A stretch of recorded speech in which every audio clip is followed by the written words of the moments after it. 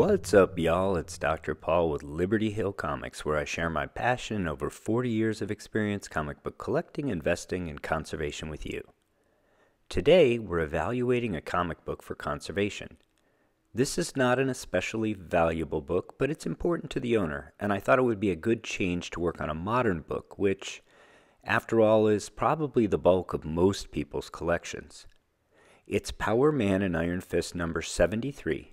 The Rom crossover, which is the first meeting of Rom and Powerman and Iron Fist.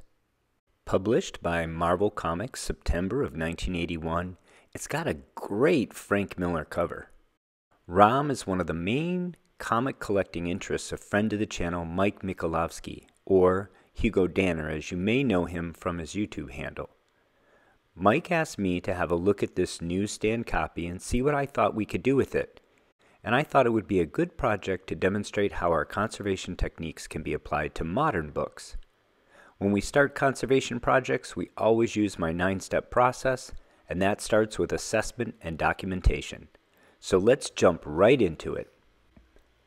Quick assessment is, it's a pretty nice looking book, and it would probably grade between a 7 and an 8 in that range, with the exception of one pretty significant flaw, which is going to hold the book back quite a bit.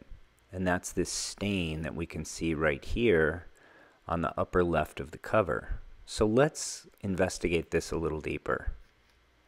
I want to look at that stain from the inside and see just how bad it is.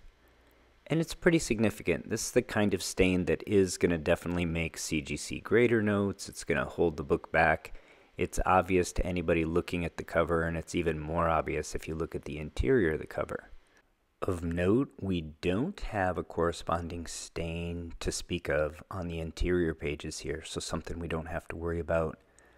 The page quality is otherwise very nice, pretty much white. Let's see if we have the same stain on the back, and we do. In fact, it's worse on the back. Not only is it larger and darker, but it's more obvious because we have a larger white gutter on the back. So let's do the same thing. Let's look on the inside here. And we'll note it's pretty obvious on the inside here, about the same as the back, I think. Of note here, though, look at the interior wraps. They're not stained. It's really just the cover. Let's have a look at the page quality with the Overstreet whiteness card, the owl card. Like I said, it's not quite as brilliant white as the white here, but it's lighter than off-white. So I'm going to call it white. Even on the edges where it tends to tan a little bit, this book really doesn't look tanned from center to edges much at all. I'll do just a real quick look at the interior paper. It's about the same as the edge. So a very white book other than this stain. Now this book does have some soiling. It's most obvious on the back where you have a lot of white space. And that's pretty typical. Let's look at some stills. Here's the front. And again, it presents pretty well at arm's length, but there is some soiling on both the front and back, and we have some spine ticks that are especially obvious here on the front in these covered areas. So let's just have a closer look here. We have some color breaking spine ticks, 1, 2, 3, maybe 4. These are going to hold the book back from the highest possible grades, and of course at the moment we have this stain which is really going to pull a whole point or two out of the grade. When we look at the back, that soiling is a bit more obvious on the stills, and again you see that stain. So I think we have a book here that today grades out in the 5.0 to 6.0 range, depending upon how hard you want to hit it for the stains.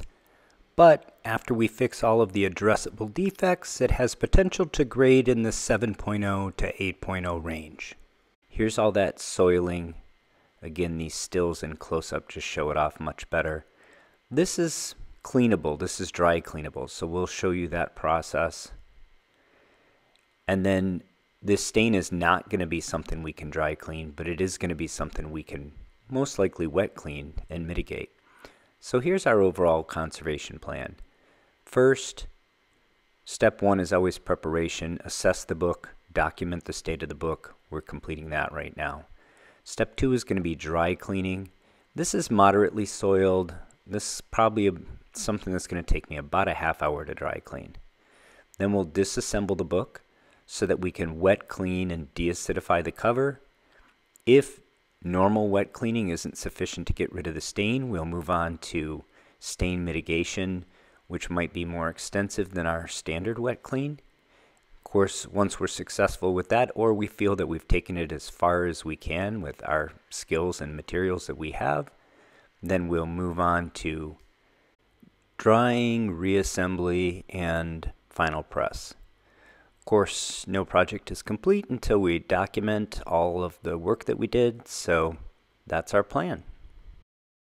I sincerely appreciate you joining me today for the first episode of this modern comic book conservation project. Next episode, we'll start dry cleaning, since many of you have asked for some dry cleaning content on the channel. This book is moderately soiled, so there will be plenty of dry cleaning to do. Then we'll move on to disassembly, wet cleaning, stain removal, and of course, reassembly.